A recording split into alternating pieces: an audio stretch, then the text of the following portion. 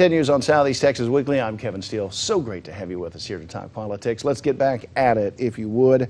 Will Robbins with the State Republican Executive Committee here for a first time. Great to have you, man. Wow, fantastic. Great friend, and great to have you here on this show. And Michael Lindsay, always a pleasure to talk with. The author of several books, and we'll just leave it at that. It's good to be here. All books of the Bible, by the way. All right, let's get into this matter of the nuclear deal. When you heard the previous conversation, what sparked some kind of emotion from you? Do you believe this administration is dealing fairly with the American people in terms of the information about what we plan to try to broker with the Iranians? And does the administration owe us anything by way of that information? I begin with you, Michael.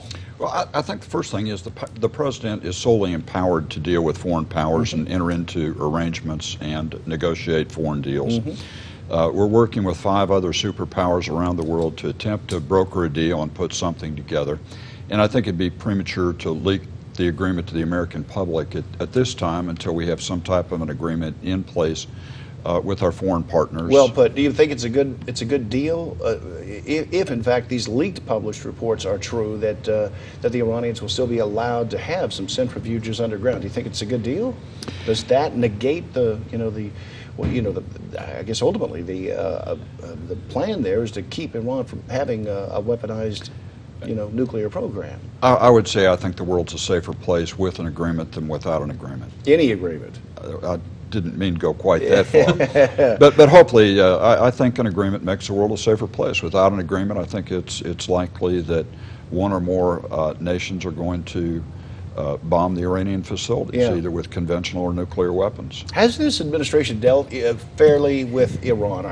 Have they been too sympathetic to the Iranians so far in many of the conversations we've had with them over the nuclear program? In your view, Will? I think definitely when you compare them to especially previous administrations of either political party, they've definitely been much more friendly with the Iranian people, much more so than in the past. What do you think of this deal?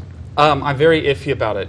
We've seen lots of broken promises already, not necessarily with this deal, but I think back to if you like your insurance, you can keep your insurance. And so how do we know that we're going to have an administration that if this deal does have mechanisms in place, which we don't know because we haven't seen the official thing, but if it does have mechanisms in place to say, this is what we're going to do to prevent you from getting that weapon, well, how do we know that's going to get actually taken care of? And if this deal doesn't work, your policy doesn't go up, a dirty bomb goes off in Houston at the ship channel or something. So it's arguably an even bigger deal. Let's move forward to the U.S. Fifth Circuit Court decision to go ahead and hear whether the hold on the president's deferred deportation of 5 million undocumented immigrants, does that mean the fact that the Fifth Circuit took it up, does that mean that they are likely to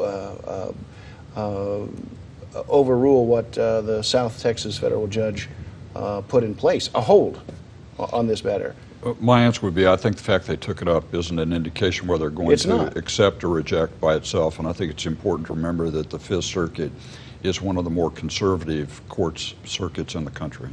And I think one thing to look at it, and I agree, I don't think it indicates if they're going to overturn or not, because one thing that they took up, it's just the Obama administration's appeal, not the appeal, it's the removing the hold. So it's not actually the decision itself, but I think holding those oral arguments on it shows them right, yeah, how important it is. 26 of the states say that they will suffer irreversible economic harm if this injunction is lifted. Will they? Or is that so much political rhetoric? I believe that they will. One, I think it negates any political rhetoric, the fact that we've got Republican states and Democratic states that have signed onto this lawsuit. Not only are they in the South, they're in the North, they're in the East, they're the West. It makes up a broad range of the country. And when you start dealing with, saying essentially, we're not going to enforce our immigration laws, come on in. It's going to hurt them. Yeah. When 26 U.S. Attorney Generals start saying, listen, we might be irreversibly harmed economically by a deal like this, why is it that the administration doesn't listen to, the objections, concerns of half the nation?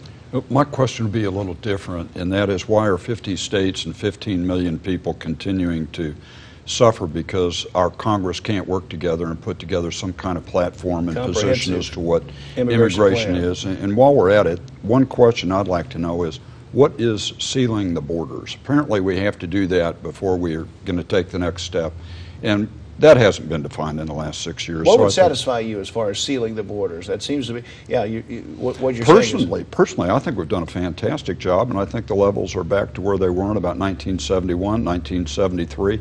I think we're going to talk about sealing the borders. It has to include by definition, it cannot include a definition that prevents any drug activity across the borders. They're never going to stop that. Well done. We appreciate the both of you. Ted Cruz is going to be president. He says he wants to be. We'll talk about it when we come back.